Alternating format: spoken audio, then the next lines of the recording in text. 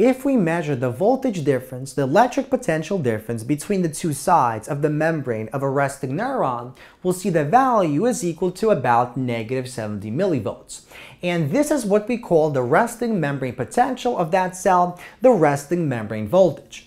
Now, the question is, what exactly establishes the resting membrane potential? Where does it actually come from? And more precisely, how can we actually measure the resting potential, the resting membrane potential of a cell? So how can we calculate the value of negative 70 millivolts? Well, let's begin by taking a look at the following diagram. So this is our phospholipid bilayer membrane, and in that membrane, we have some type of ion channel. Now, this ion channel in this diagram is closed, and it will not allow the movement of any one of these ions. And let's suppose we're only focusing on two different types of ions. So we have these positively charged orange ions and these negatively charged green ions.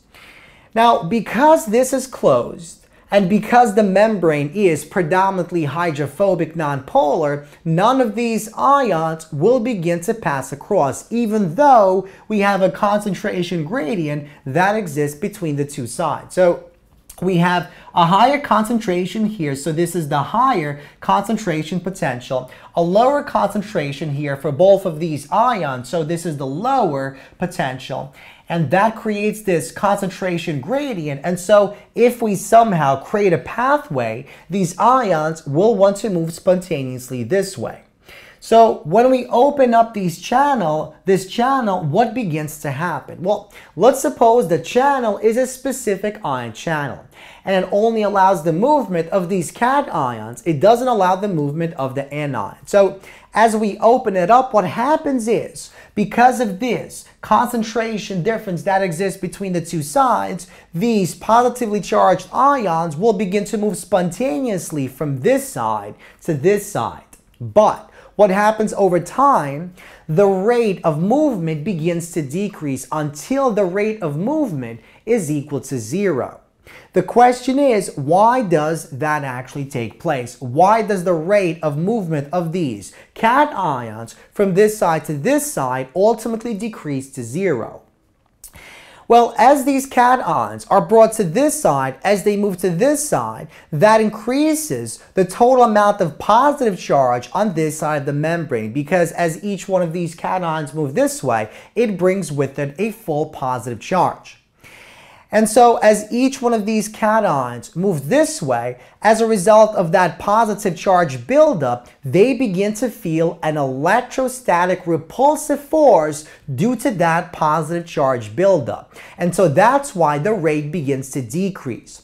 And eventually, when the force due to that concentration gradient is equal to the force due to that electric repulsion, when these two forces are equal because they point in opposite directions, if we sum them up, the net force will be equal to 0. And we know by Newton's second law of motion, if the net force is 0, they will not actually move across that cell membrane.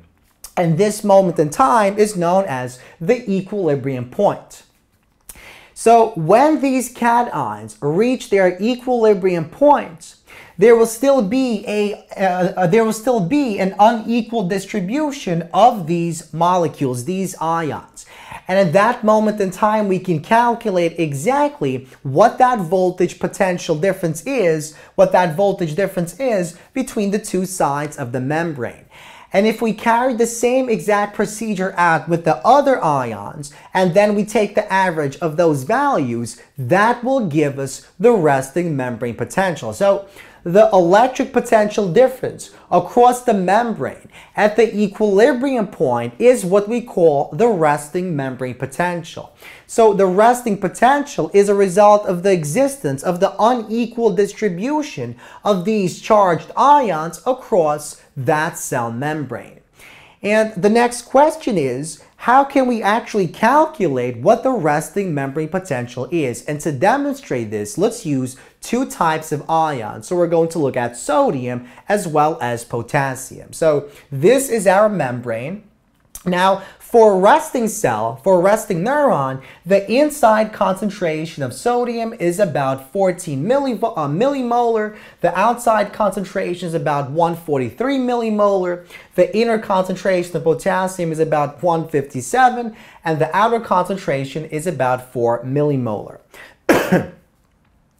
Now, from basic chemistry, we know that to calculate the voltage difference between these 2 points as a result of the unequal distribution of these 2 charged species, all we have to do is use the Nernst equation. So the voltage due to the concentration difference between some ion X is equal to the negative of RT divided by ZF, where R is the gas constant, T is the temperature in Kelvin, Z is the charge on that ion, and F is Faraday's constant. We multiply this ratio by the natural log of the ratio of the concentration of the inside to the concentration of the outside. So this is the equation that we can use to actually calculate what the voltage difference is at the equilibrium point for each one of these 2 ions. So let's begin with sodium. So for sodium, the gas constant is 8.314 joules divided by moles times Kelvin. The Faraday's constant is 96,500 coulombs per mole. Z for sodium is, well, we have a charge of +1. And the T, well, let's assume we're at our cellular temperature. That's about 37 degrees Celsius. So 37 plus 273, that gives us 310 Kelvin. And so T is 310 Kelvin. So we plug these values in. Then we plug in 14 millimolar for this X in. And then we plug in 143 millimolar for the X out. And so because the natural log of a ratio that is less than 1 is negative, this negative value becomes a positive, and so we get a value of about positive 0.062 volts. And if we multiply this by 1,000, that gives us the value in millivolts.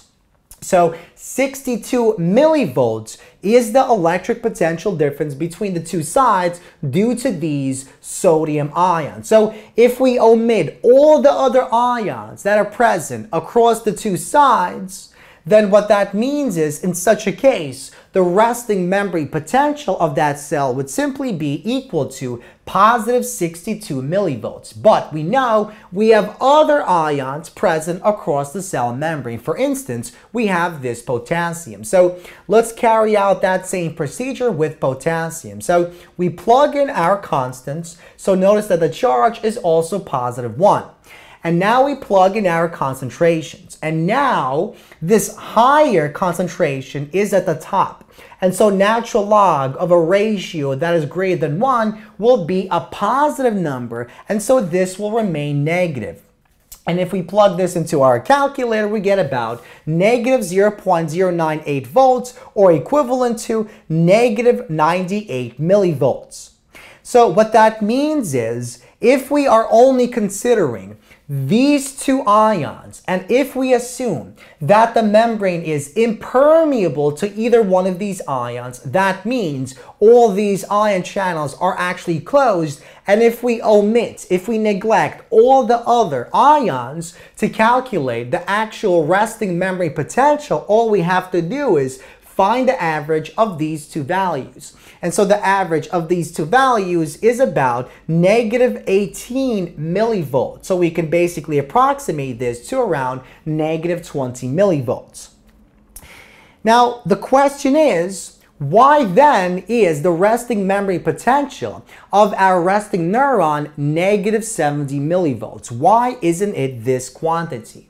Well, first of all, because we also have other ions across that cell membrane. And so we have to also consider the voltages of those other ions. And that's why this value will actually change. But that's not the most important factor that actually determines this quantity. The more important factor is the following.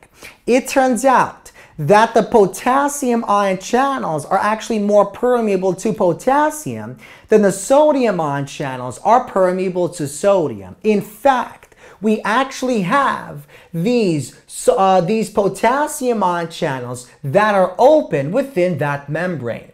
And if we have some of these potassium ion channels open along that resting membrane, what that means is we'll have a movement, a leakage of these K plus ions out of that cell. And that leakage will basically drive this value to a more negative value. It will basically decrease it. And that's exactly why the actual resting membrane potential is actually way closer to this value than to this value because of those K plus ion channels. So because the potassium ion channels are actually open, some of them are open, what that means is this will be closer to this value than to this value. And that's exactly why it's around negative 70 millivolts, which is closer to this than to this value. So we see that in the absence of other ions and assuming all ion channels are closed and the membrane is impermeable to either one of these ions, in such a case, the resting membrane potential would simply be the average of these two values, which is around negative 20 millivolts. But that is not the case. Why? Well, it turns out that some of the K plus ion channels are actually open. So they're more permeable to the K plus than the sodium channels are permeable to the Na plus.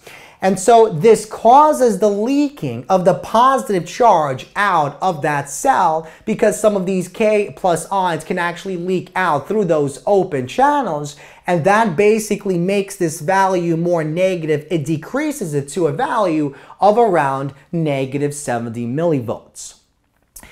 So we see that the resting membrane potential is basically the average of all these different voltages that exist due to the unequal distribution of all these different ions. So we conclude that the resting potential is a result of the unequal distribution of these ions that exist along or across that resting membrane.